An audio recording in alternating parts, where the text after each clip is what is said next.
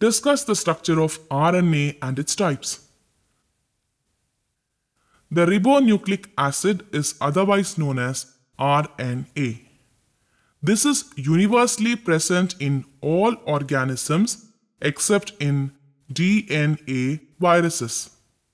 It is made up of nucleotides called ribonucleotides.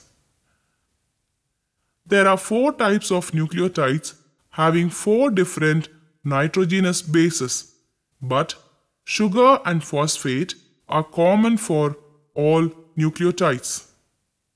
The 4 nucleotides are adenine, cytosine, guanine, and uracil. The RNA plays an important role in protein synthesis. Now, we will know more about their types and their role in the biology of an organism.